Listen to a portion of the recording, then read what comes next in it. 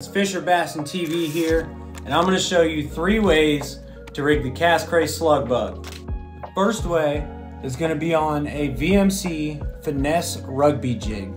All you're going to do is just Texas rig it. That's all you got to do. All it is a EWG hook on a little tiny football head. The next way is just your classic Texas rig. Okay guys, grab a 2-aught hook, go ahead and Texas rig that puppy, and throw it out there. This next way is my personal favorite, and that's gonna be on a jig. Guys, this is my absolute most favorite way to throw this bait. Go ahead and throw it on your favorite jig.